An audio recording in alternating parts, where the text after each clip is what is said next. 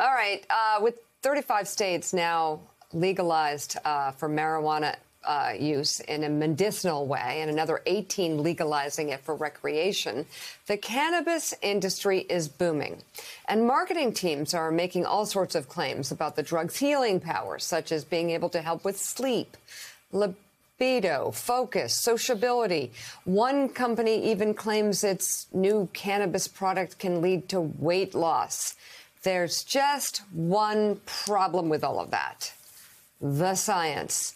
Joining us now, reporter for the New York Times, Valeriya Safronova. Her latest piece entitled Counterculture to Counterintuitive: Cannabis to Help You Diet? And that is the question.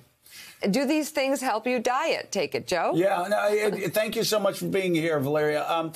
This has been, we've been saying this for some time. I remember a San Diego Union Tribune piece a couple of years ago that compared all of the bogus claims about what marijuana can do for you health-wise to what cigarette companies were pushing after World War II, even going as far, marijuana companies, cannabis companies, claiming that it cures cancer. It does all of these things. And the science just doesn't back any of it up right now, does it? Yeah, I mean, where we are now, it's very difficult to run clinical trials on cannabis. It's really difficult to get any sort of research approved because it's still illegal on a federal level. And so there's so much potential, but potential is just potential until you can test the claims, right? Yeah, and I guess, though, the question is, how are these companies able to make the bogus claims that they make on everything from helping you sleep to increasing your libido, all the things you lay out here, to the other end of the spectrum, where some cannabis companies actually claim that their products help cure cancer? Yeah, I mean, it's an industry that has very little regulation right now. It's been legalized state by state. And so there's not any FDA oversight.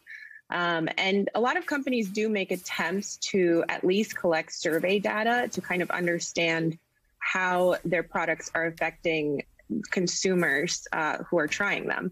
But beyond that, it's kind of difficult to see what else is happening in the body. And the endocannabinoid system, which is affected by cannabis, we know very little about it right now. There are researchers who are working on it and have been for many, many years. It was discovered in the 1960s. So there are definitely people working on this, scientists, but it is tough. They have very limited access to the plant. They have to get a license from the DEA, and they have to go through a lot of processes to get the FDA to approve their trials. So you mentioned that obviously it's still illegal federally. Some states have now permit use. So are we seeing an outgrowth of research there in those jurisdictions? And what about internationally in other countries where it's a little easier perhaps to run these sort of tests? What are we learning? What are companies promoting from that? So internationally, it's also quite limited, actually. Even kind of the famous example of Amsterdam that people think, oh, it's so legal there, it's a free-for-all. That's not quite true. So you can sell cannabis in Amsterdam, but you can't actually produce it in the Netherlands. So there are a lot of restrictions around the world. And, there could be tests done in other countries, but let's say, for example, in the UK, there is some testing. It's very limited. A lot of the trials that are run, there may be 10, 20 people who the drug is being tested on. So in some ways, the U.S. is also at the forefront of the testing. So, and even for us, it's so limited. And that's why some of these claims that, for example, an edible can help you lose weight, I mean, they're so untested. And there are some reasons why these claims exist.